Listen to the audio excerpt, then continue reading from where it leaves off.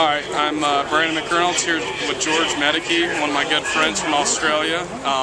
Actually met him through my buddy Coleman Presley. You know, me and Coleman have grown up racing against each other. Our dads will always be friends, have always been friends. So we're up here hanging out at Hickory, trying to watch George, and he's really shown a lot of talent over the past few weeks. He's only run a few races over here and stuff, so we'll see what he can do. How do you feel about your chances today, George?